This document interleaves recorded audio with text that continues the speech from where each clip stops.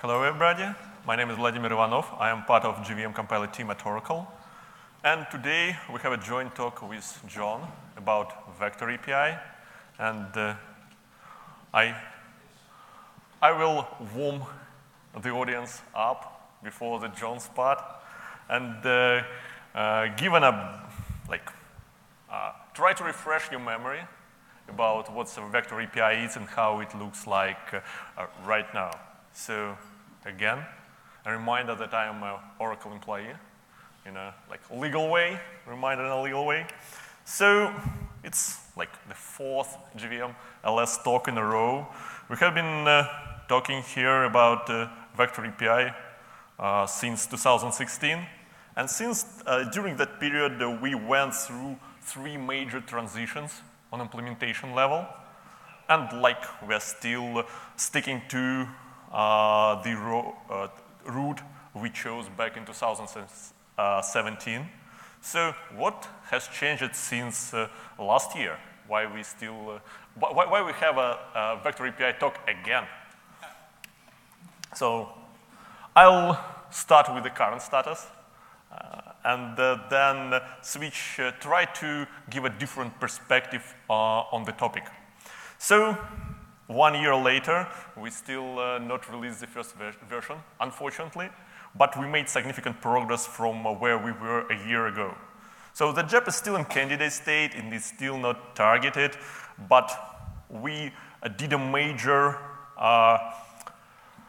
refactoring on API level, and it's finally ready for official review. So there is a CSR, first version is submitted for CSR review already. So it will be delivered in upcoming JDK release, at most 6 months later after it's ready. So the plan is to have it as an incubator module, and the API finalization will be pending integration both with Valhalla project, both with the inline classes and generic specializations.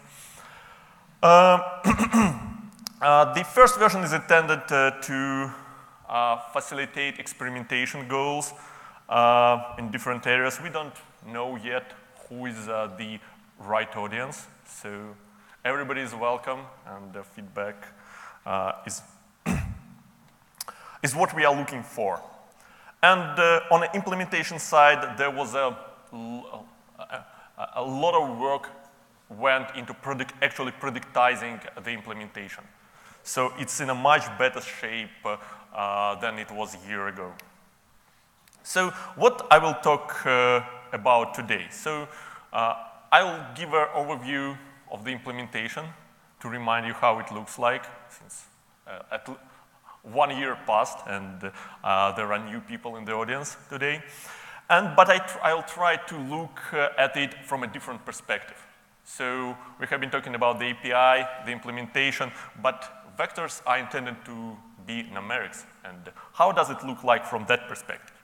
So people expect from numerics a performance very close to what hardware provides. But on a bytecode level, the only representation available is boxed for values larger than 64-bit in size, because long is what the largest carrier type VM provides us. And it's unfeasible to add new types, to extend JVM type system. We have to live with what we have. So the only option to get new numerics is to use what we have and hope for the better. Get VM, optimize away all the abstractions. So on an implementation and API level, the main goal is don't make JVM job harder. So try to choose proper abstractions, which VM knows how to optimize, and on implementation level, try to get it as easy as possible to JIT compilers to optimize the abstraction away. So on design front, Vector API was intended to satisfy three major goals. So the API itself should be expressive and portable. And to add to that, it should be type safe. so vectors should be strongly typed. I'll cover that in more details later. It should allow performant implementation, and performance should be predictable. So, I mean, there should be no surprises when you run the code written using that API.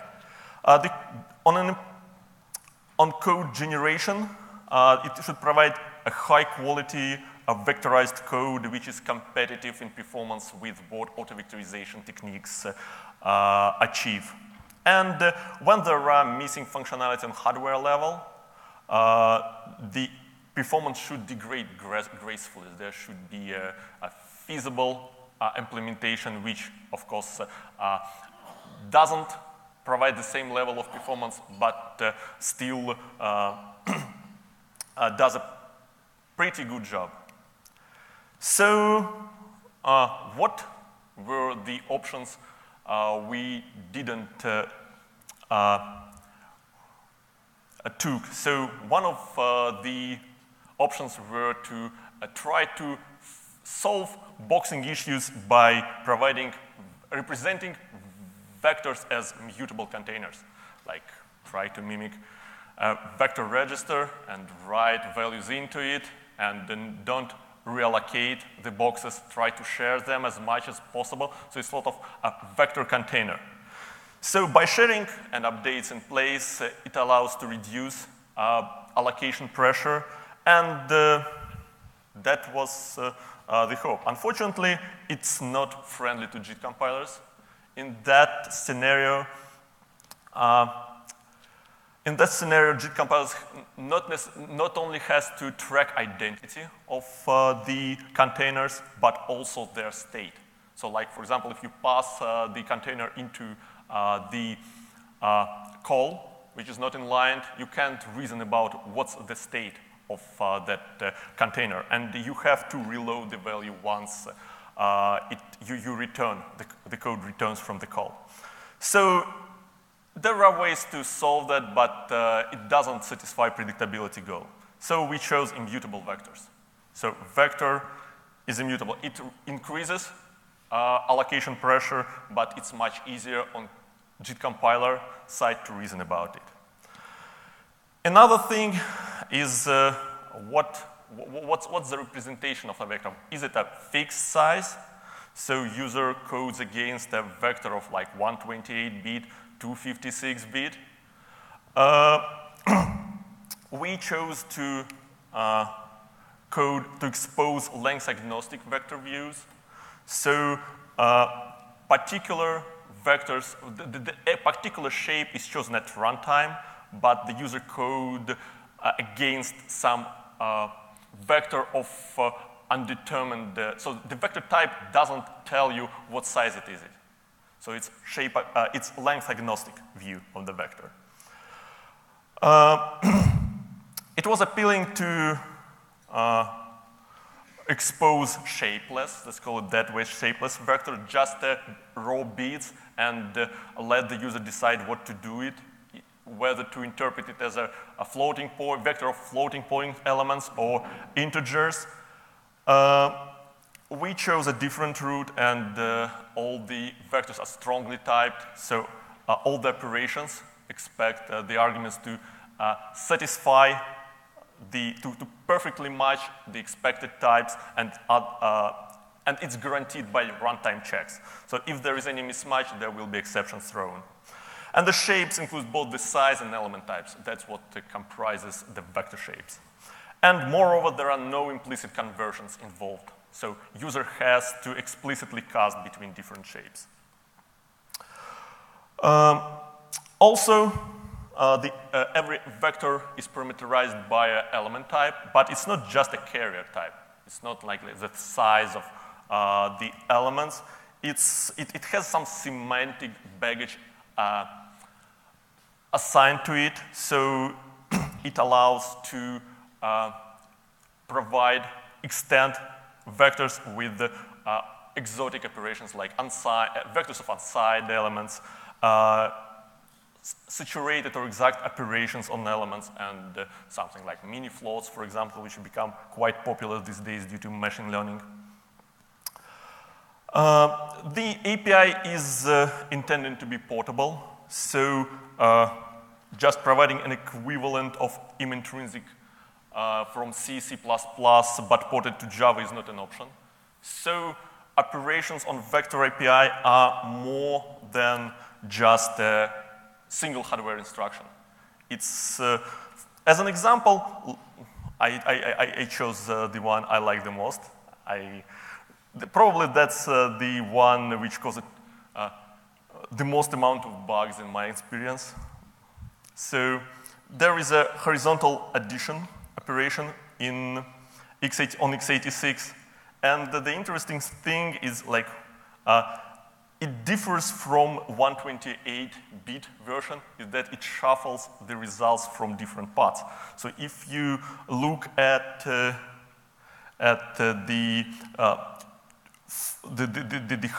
upper parts, you see that it mixes elements from source 2 and source 1. So on a 128-bit variant, it doesn't happen. So everything goes smoothly into version. And well, it's counterintuitive behavior. It's quite irregular. And if you try to expose that on API level, you don't get any portability at all. So that's very instruction set specific. So the operations are orthogonal and it covers all the data types available on vectors.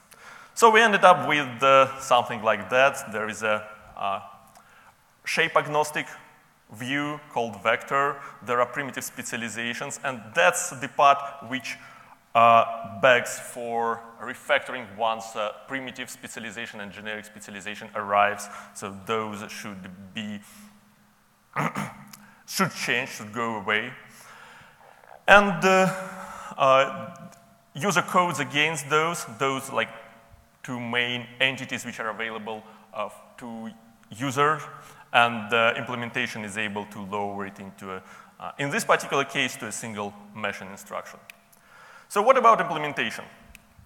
So immutability and length agnostic views caused most of the problems for us. So we tried to find a way since 2016 how to represent vector operations on JVM level, because there are so many different vector instructions we want to use, and how to code against those in the actual implementation. Not about exposing that to the user, but to exercise that in the vector API implementation, and what to do with boxing issues. Until value types arrive, we don't have too much options except to rely either on escape analysis or to craft something, stop the gap solutions ourselves. So we ended up with the three major tricks.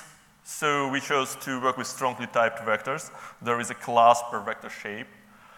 Parameterized JVM intrinsics I used to expose actual behaviors, which vectors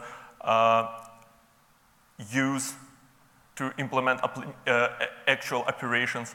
And there is a custom vector box elimination analysis crafted for C2. So it's powered by implicit aggressive reboxing. And it's not intended to stay long, so once inline value classes are there, it should be replaced with it. And aggressive reboxing is,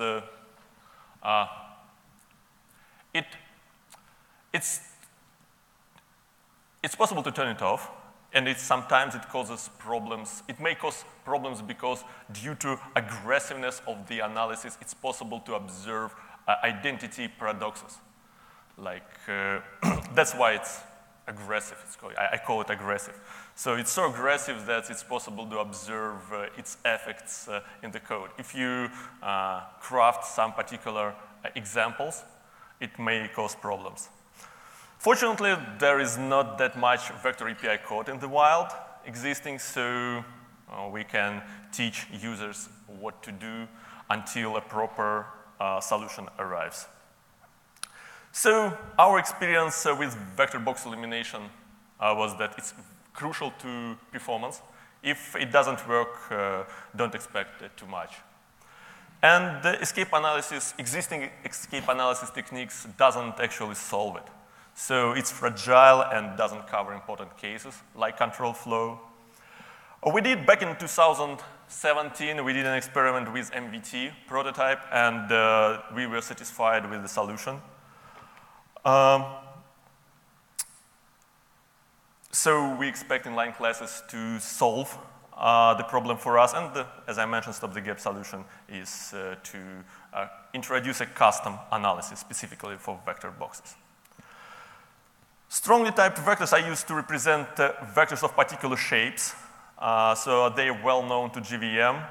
They are specially treated by C2, and it maps it to vector register when it is able to unbox the values. And due to vector box analysis aggressively turns them into values and map them to vector registers. So the implementation diagram is as follows. So there are shape agnostic interface, vector interface which represents shape agnostic view on a vector of arbitrary shape.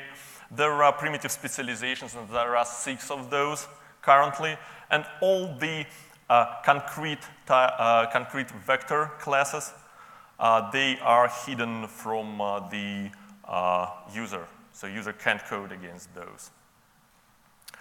So how does parameterized vector intrinsics look like?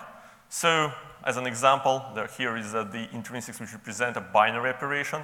So it's parameterized by a number of arguments which tell VM what's the shape, what's the operation and the shape, vector shape it works on. There are arguments which are passed to the operation, like in this particular case, it's a binary operation, so there are 2 arguments, and it returns the same, the value of the same type. And if intrinsic fails, there is a fallback implementation in Java which provides the same implementation but written in Java. So, for example, for 1 to 56 into 56 vector addition, here is how it looks like. So there are 4 arguments which specify the actual shape of the operation, and the 3 more arguments. 2 of those are actual vector values and the default implementation. So depending on the behavior, when VM can intrinsify the operation, it will end up as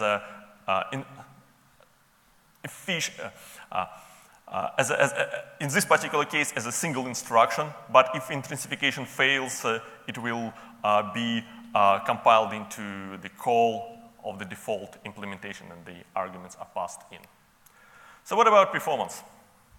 So there are quite a few benchmarks already developed for the vector API. Some of them are developed by people who work on vector API, and there are a number of benchmark suits which people from community, especially Richard Statin and Lev Serebrikov, did to experiment with vector API.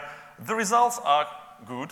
There are definitely some missing pieces, so some regressions in a way that the scalar version may be faster, but that's due to implementation bugs. And if you don't hit them, the performance is comparable to auto-vectorization, but it's predictable. So, but what happens when it doesn't go well? So what are the cases when performance may suffer? So there are 2 main issues, and that's box elimination failures. So if there is a boxing in a tight loop, it will show up in on the score. So it will this throughput goes south mostly, and intrinsification failures have quite disastrous performance effects. sometimes due to failures because they cause box failure eliminations, and that's implementation detail and specific to the custom vector box elimination pass. And sometimes due to a mixture of intrinsified and non-intrinsified case, since non-intrinsified case on default implementations, it causes boxing as well. So what may be the cause of box elimination issues? So like identity sensitive operations. So the reboxing is aggressive, box elimination is still conservative. So if box identity is needed, is used, the box will be preserved and the allocation will happen. For now, it's treated as a user mistake, and the users are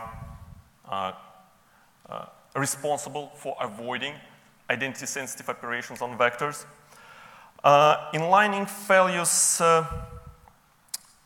like if you shape your code in a way it's scattered around multiple methods, there is always a chance inlining will fail due to either some profiling issues or compiler aligning heuristics will kick in, or some hard-coded limits will be reached. So there are no guarantees something is always inlined. There are some annotations, VM annotations, which may help, but they have any effect only in trusted code, like GDK itself, and unfortunately isn't available to users. So the main problem caused by inlining is boxing around the calls. So the vectors will be boxed and unboxed around the calls, and that causes problems. Intrinsification failures happen when there is missing hardware support. It's treated as an implementation bug when you use preferred species, like there is an API which provides you a most efficient vector shape, and if in that particular case there is some missing hardware support for some operations, it's an implementation bug. But the API provides you a way to instantiate a vector of particular size, and there are no guarantees in that case. All the operations are supported. That's user responsibility. Another reason for intrinsification failure, there is not enough information about the operation. All the operations on the parameterized intrinsics which specify the shape of the operation of the intrinsics should be compile-time constants. JIT compiler should see them as a constants, so it's able to intrinsify them. If it's not the case, default implementation is used. And that's the main reason why there are so many concrete vector classes, because there is a trade-off between specialize everything, parameterize all the arguments to constants, like, but you need a dedicated place to put the call sites on, and that's concrete classes, or you put them upwards in the class hierarchy, but then the values become non-constants, and you have to rely on the JIT to be able to find out what's the actual value. If it doesn't happen, then you get a default implementation instead of a call plus intrinsified version. So there is some trade-off there. So for now, the recommendations are to rely on preferred vector spaces, and don't use concrete vector shapes unless you know what you are doing. And it's favorable to keep vector code as a single method.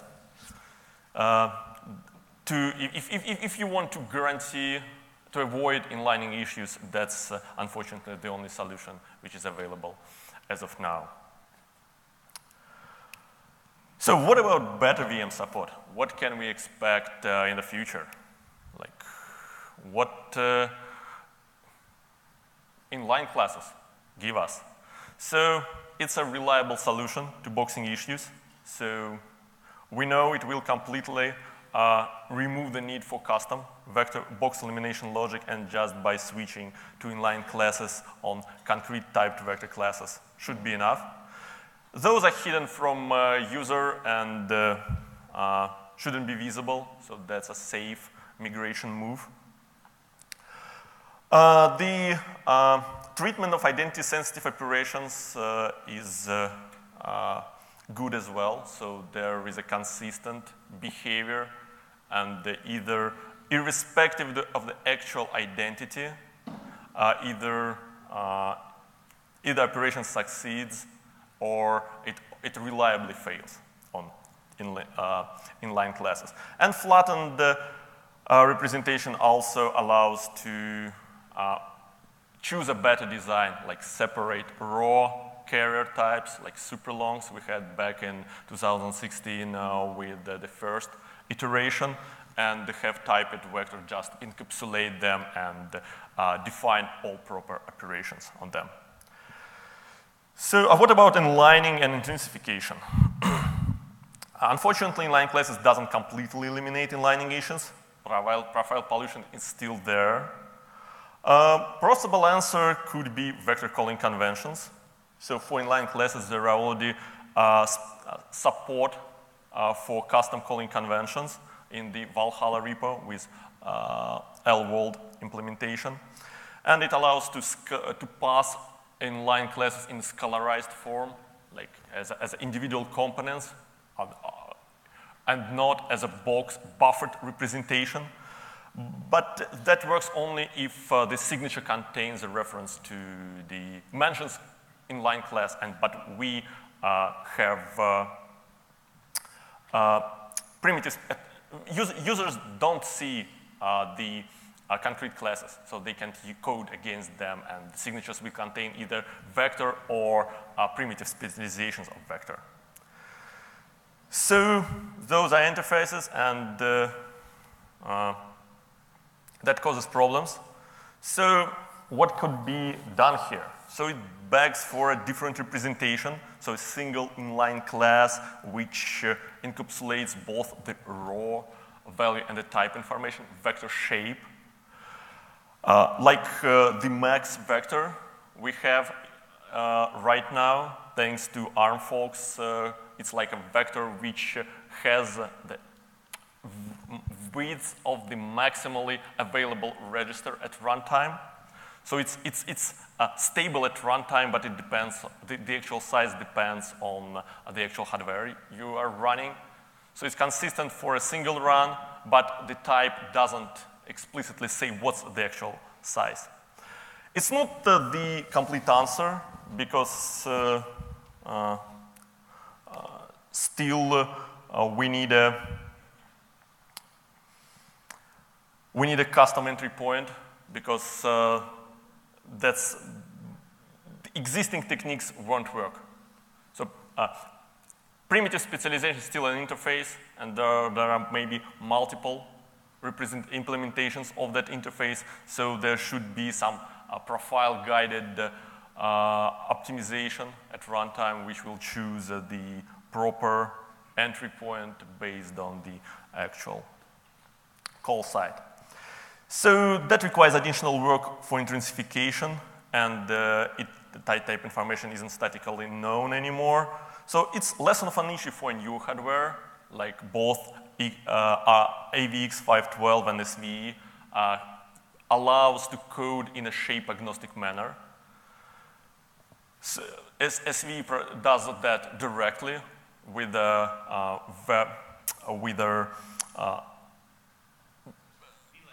yes, VLAN register. So you just put the value and there, and you are done. On AVX512, you can use predication to change the vector size at runtime. So as a summary, I would like to compare vectors with some other numerics. So vector pushes the platform to the limit on all aspects. Like it needs new carrier types, it heavily relies on intrinsic support to exercise hardware, it benefits a lot from inline classes. Other cases, not. Sometimes they depends, sometimes not. But with what makes vector different is shape agnostic stuff.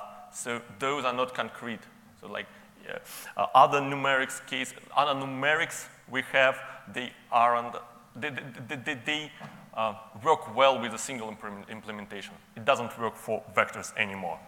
But it seems like there will be other cases, especially with the floating point, where there are so many different new formats for mini floats, then users will desire to code in a shape agnostic way, but choose a proper representation, proper number format at runtime, and don't need to change the code there. So that's it. Thank you. So it's John's turn. My turn.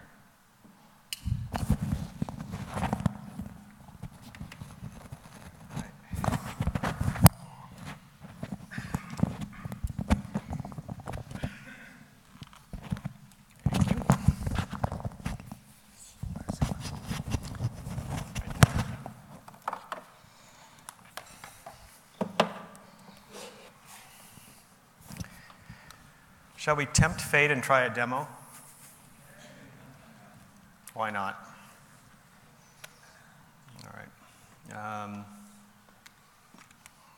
Yeah, see what happens. So here is a bleeding edge Panama build. And yeah, it comes back. And then I'm going to go back through my history and actually get something. All right, I'm going to make some arrays. And actually, the arrays have been filled with stuff. A is filled with squares. B is filled with alternating signs. And now I'm going to pull vectors out of A and out of B, and I'm going to process them and store them back into R. And so the nice little loop that does that flashed by here a second ago. Okay, there it is. Let's read through that. You'll see some of the names that showed on Vladimir's slides here. Float vector is one of those immediate abstract subtypes of vector of float, vector of something. And so we're using a factory method to build a float vector from an array. Actually, let's see. Hang on. Where's the VSP? Maybe it's already set. VSP is the vector species I've decided to use. That's actually acquired by saying float vector preferred species. So what that says is, on this particular laptop, if I want a vector of floats, it's going to prefer that I work with S256-bit, which is a AVX2 register. And it has 8 lanes. Those numbers are those quantities are mutually constrained. So that's VSP. And there's also a number K in here, which is a loop invariant, and that's just a tiny little number. What we're going to do is we're going to load A and B from the A and B vectors from the A and B arrays. We're going to take the square root of 1, which I have populated previously with squares, so my numbers come out legible. And the other, it'll multiply by the other, and then it will add the scalar K. That lane-wise SQRT is a unary lane-wise operation. I'm going to explain what lane-wise means in greater detail, and it's all in the slides too. You can go over it after this talk time has run out. Then you do a lane-wise ternary operation on a B vector and a K scalar, and using the fuse multiply add. So let's go back and do that. Where is it? There it is. Okay. Oh, amazing. It worked. Okay. What do we get? What do we win? Well, there's the contents of R. It used to be all zeros. And now it has a bunch of alternating sign near integers, near 0, near 1, near 2, near 3, and those are the perturbed by FMA square roots of the original A values, here are the A values. So that's, in a nutshell, that's proof that vectors actually work. And then if you were to actually run this thing and warm it up, you'd see code that was pretty credibly equal to, like Vladimir said, what you would expect from a vectorized loop. let's go to the formal part. So, looks like the demo worked, so that's good. What's cool here? Vectors by themselves are cool. I remember when Sun came out with arguably the first commodity level vector processor, which was the Spark Viz instruction set. I thought, wow, that's very clever. They have all this register width, and then they use it to issue many parallel operations. Viz was only 64 bits, but now we're up to 512 and getting towards 2048. So there's a lot you can do in one instruction if you keep all of your plates spinning on all the different poles that they need to be spinning on. If you succeed in organizing it properly, I like to think of it as right-sizing your computation. You are pulling data through memory in the chunks that the memory likes to see, and you're pulling it through the CPU in chunks the CPU likes to see, not little tiny one scalar at a time. So that's pretty cool. What else? As Vladimir just showed you, Java's got some new tricks. This is what we're aiming at is something new, which is being able to write portable portable explicit vector code that you used to have to use C intrinsics or assembly code to get, but now you can write it in your IDE in Java and be able to debug it. The Valhalla connection is cool. And then also the whole exercise of doing vectors has taught us a lot about what kind of templates we want from Valhalla, what future primitives might look like in Java. It's one of those exploratory missions where you come back with lots of spin-offs. So what about vectors? A vector is a dense tuple of scalars. By dense, I mean there aren't any bits wasted. A scalar is not always dense. A 64-bit register holding a byte is a very common occurrence on your processor, on any of the processors that we have, and that's not dense. That's only using 12.5% of the bits to carry, assuming that byte is full dynamic range. Vectors tend to be more dense in that it's a big chunk, and yet there's often, not always, but often there's payload data spread all the way across the vector.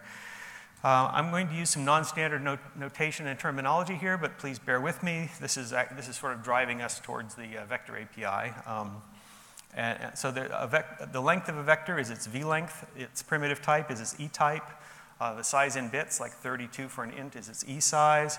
A location is a lane. So there's a little bit of pseudo-notation for a vector. I'm using .0 to mean lane 0. There is a classification of these things. They are sized according to the product of their element size and their length. And then the shape of the vector, like an AVX2 register, for a YMM register. That's a hardware example of a shape. Shape determines bit size and register class, and that, when you combine that with either v-length or e-type or e-size, it gives you the other parameters. So the full set of information about a vector that I showed you earlier on with the VSP thing, I won't go to it, is called the v-species, the vector species. A species is shape plus e-type, or shape plus length plus kind of lane, floating or fixed. Here's some pictures of vectors. To drive home the fact that these things are dense, dense, dense, you'll notice that a single 128-bit vector can be partitioned according to the size of its scalars into differing numbers of lanes in order to keep things dense. There aren't any unused bits in these guys. That keeps the hardware running in a balanced way. The operations on these things are routinely distributed across lanes. We use the term lane-wise to describe this pervasive phenomenon. So here's a unary operation. Again, this is non-standard notation. The way it works is if you apply an operation to a vector, you are applying it to each lane and then collecting up the results of those lane-wise operations. This is a generalization of scalar multiplication on classic linear vectors. And perhaps this is why we call them vectors. Distribution of scalars also works. If I have an element and I operate with an element, a single lane value, that will get broadcast to all the lanes and operate in place with each one of them. So there's a broadcast operation. There's also n-ary distribution. If I want to put several vectors together, assuming they're all of the same species, or at least lane count, then what I do is I take each of the lanes of each of the vectors and put the operation together in each lane, and that's just a distributive law for you, right? There's nothing special here. This is a generalization of the classic distributive law that you learned in high school.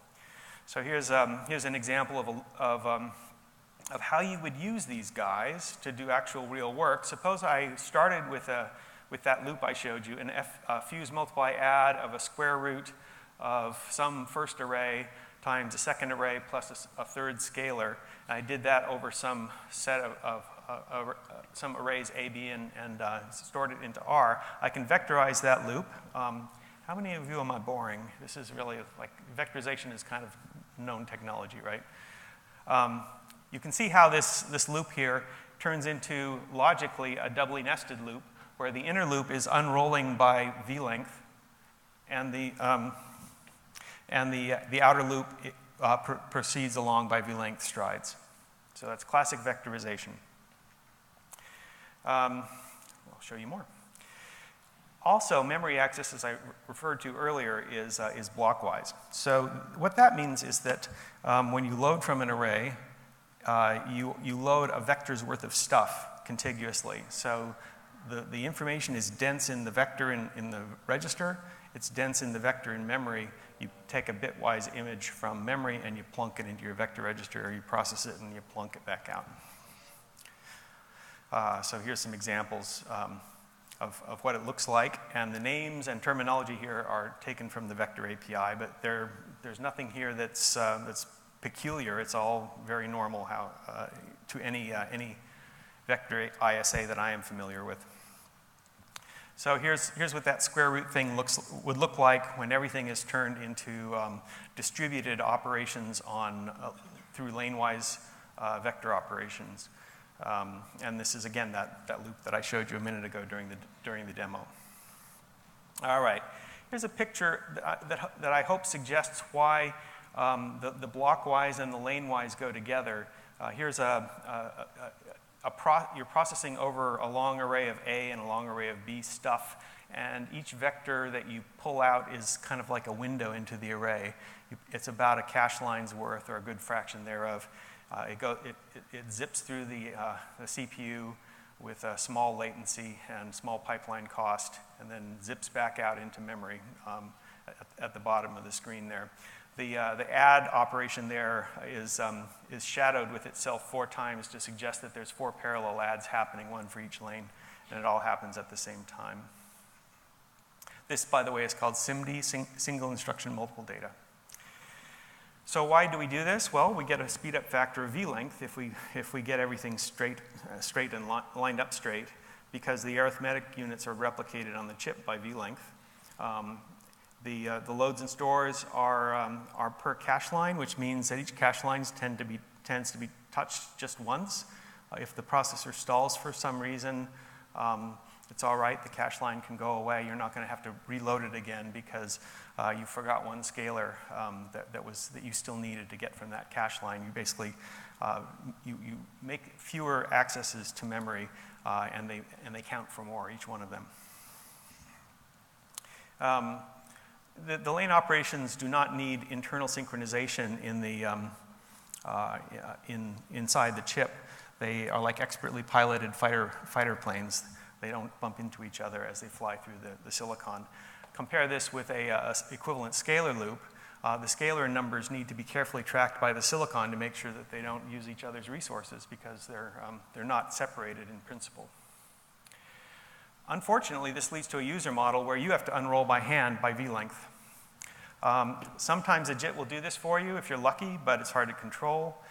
By the way, if this happens either because of the JIT or because you do it, the JIT may then take your v-length unrolled thing, turn it down to a single vector instruction, and then unroll that further, because there may be multiple vector issues going on, and you can hide pipeline latencies. So that's good, but really, am I really asking you to do hand unrolling? Yes, but you're saying clearly there must be a better way. well, what are the workarounds, John? We don't believe that you're selling anything good here. Because originally your algorithm is just a big hunk of data, just any old big data. It's an image, it's a hunk of text that you're parsing up, it's some big thing, it's a BLAS array. How do you work with it? Ultimately, it's the big array and the little scalars, and any vectory thing at a middle scale seems like just wasted attention for the programmer, the possibility of bugs. On the other hand, as I just showed you, the CPUs and memory units like to work with these middle-sized units, not the whole array at once and not the scalar. So greater attention and skill can pay off. Now, you can just close your eyes and say, the vectorizer does it, the vectorizer does it, the vectorizer does it. I feel the force is in me. But that's only if you're lucky. There are also direct array processing notations, like in MATLAB, Julia, APL-like languages, good old forall and Fortran. Those guys, if they're well implemented, those let you just mention the entire array and say, here, go to it, do the whole array. And there's some, that's probably the best way. If that's going to get your job done, that's probably the best way. In fact, that's the sort of thing we want to build in Java, I think, on top of the vector API, some array language stuff. You can also say, you know what, I'm smart, I can stay up all night and drink Red Bull, I'm going to do assembly code. The problem with it, besides being hard to write, it has a short shelf life. Assembly code doesn't last very long. It goes out of date with the next hardware revision. Suddenly it doesn't perform. You're no longer the smartest kid on the block. What went wrong? So explicit vector programming, like with assembly code, if for-all doesn't help you and the auto-vectorizer doesn't ring your bell, and you just can't get up stay up all night and do the assembly code, sometimes explicit vector coding is your best option out of all the worst ones. So Java's got it. So on the middle ground, what if you could get close to assembly code, like Vladimir was showing you, from C or Java? In C you can do it. This process started in part with me trying out the C vector intrinsics and realizing there was some frustratingly cool stuff in there, but it was hard to enjoy. So I wanted something more enjoyable. So let's get something that will unroll and vectorize more reliably. C's thing works pretty well, but it's C-level tooling. It's not all the comforts of Java Home for you. So let's try Java's vector API. It's explicit like the C with the intrinsics. One method call often approximates one instruction or a small number of instructions. But it's packaged Java style and works on the Java toolchain, even in JShell, as I showed you earlier. And there's an extra benefit. Java JIT compilation is dynamically sensitive to what platform you're running on. So you can run the same code on a big honking AVX 512 machine and a little tiny MMX machine, and you'll get appropriate results in both places from the same workload. So write once, unroll everywhere, sort of, kind of. You've already seen these types, so I'm going to skip over pretty fast. The loads and stores are array-friendly, NIO-friendly. The lane-wise operators, there's a rich set of them, arity 1, 2, and 3. There's a lane-wise tests with arity 1 and 2, conversion methods. There's a mask type which captures conditionality and helps you control edge cases on loops. Did you notice that my loops that I did in the demo were of length 24? The arrays were length 24. You know why I chose that? Because if I chose 23, I'd get an array out of range exception because the vector would step off the, okay. There's ways to fix that. I didn't show you in the demo, but masks will be your friend with that. There's something called the vector shuffle for doing local movement. The requirements, as Vladimir has already said, and I am now redundantly saying, is this thing basically has to look like Java. It has to be friendly to Java programmers, and it has to be able to directly express the kind of things that a vector, if you need a vector loop, you want to express. That means things like string matching, hash code, dot product, crypto. There's a number of things of benchmarks we've played with that work. Here's an important thing. It's got to have a shelf life that's longer than your typical piece of assembly code. Java code that was written in the 90s is still running in production, and we take that as a serious responsibility. The vector API might not have that long of a lifetime, but we want it to be more than just one machine release.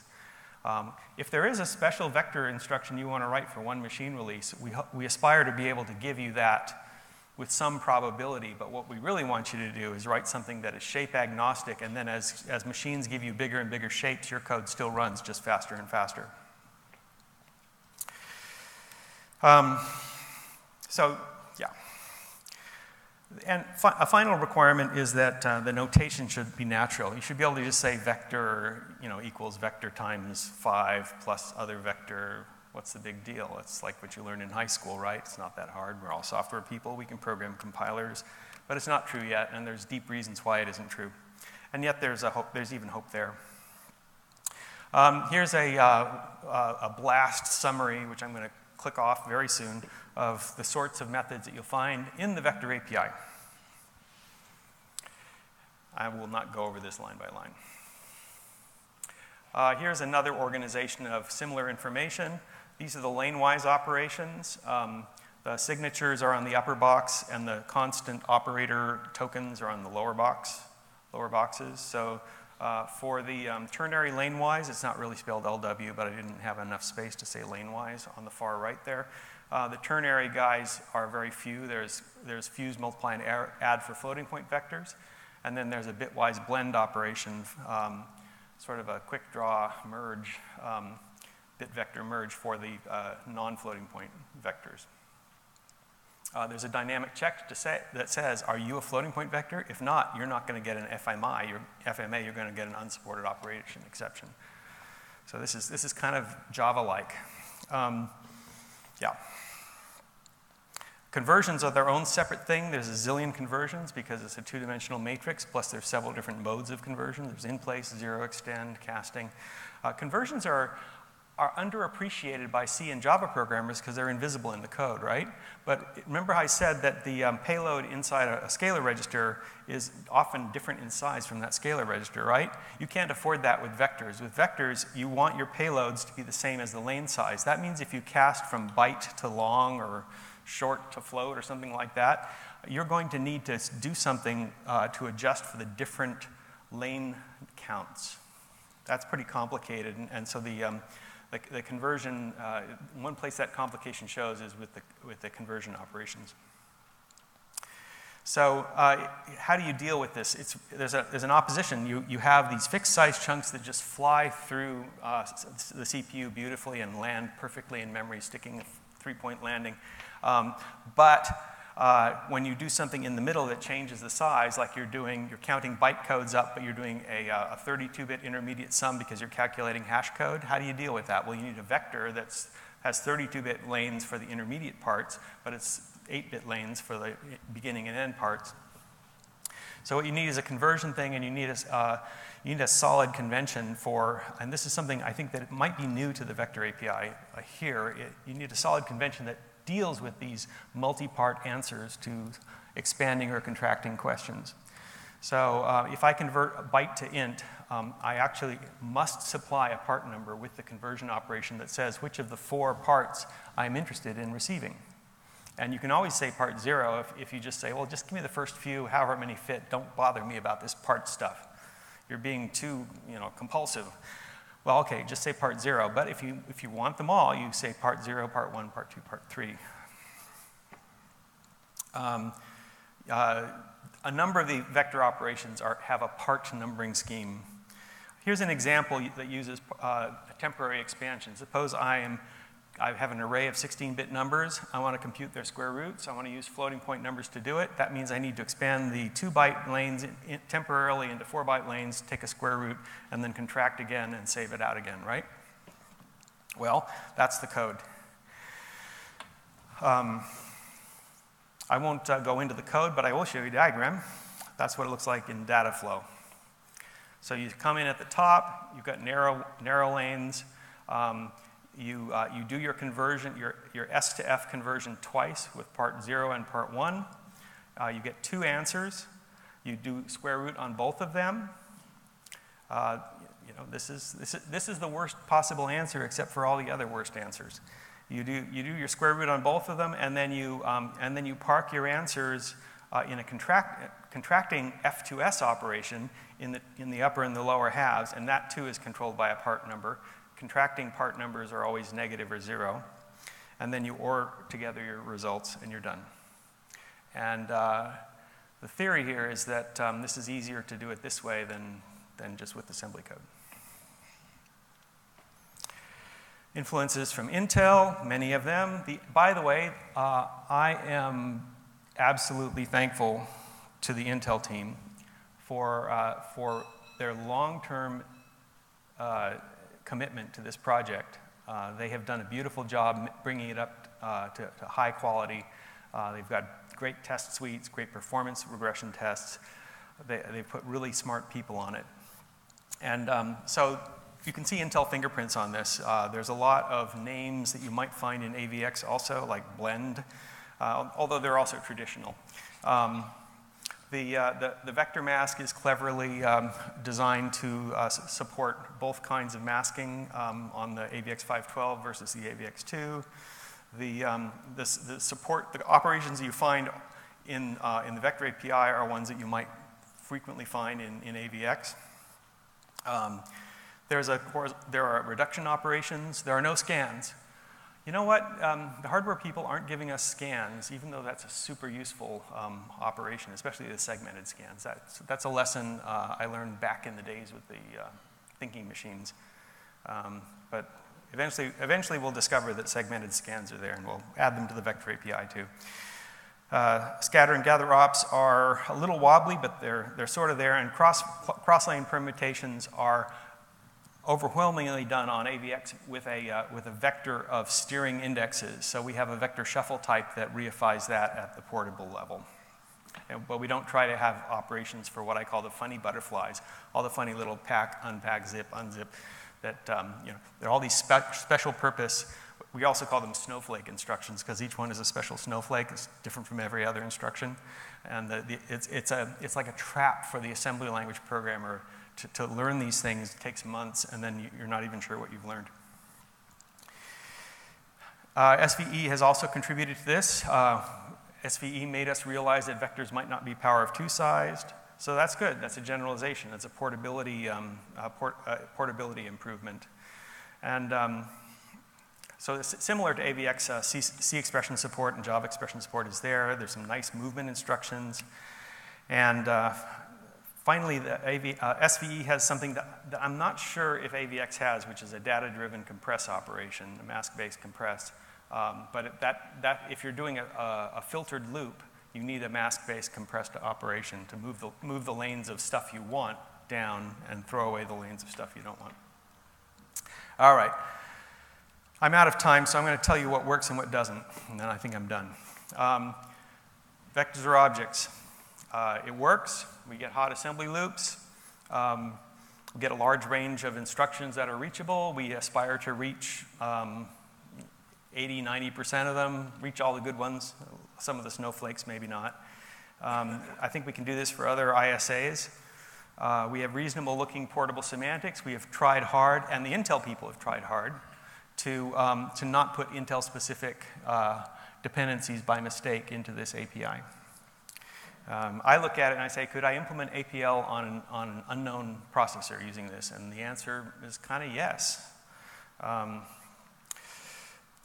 also there's a hook for being able to say, no, I want a particular shape and I want a particular weirdo operation. If I can find some weird carryless multiply operator, it's not advertised. It's not in the public API, but if I can get one and I can shove it at the vector and it accepts it, and there's my carryless multiply instruction. I don't have to wait for the entire world to put carryless multiply as a method on vector before I can get to it. All right, it doesn't work. Well, Vladimir told us about some of the failure modes. The code inside the implementation is tricky to maintain, as Vladimir was saying. We say vector integer, but we really want int. We're just waiting for Valhalla to get more there. Java stops at 8 primitive types, and we pick 6 of them for vector lane types, but we sure want more. Oh my gosh, B float, stuff like that. And then, of course, the fact that the notation's all wrong.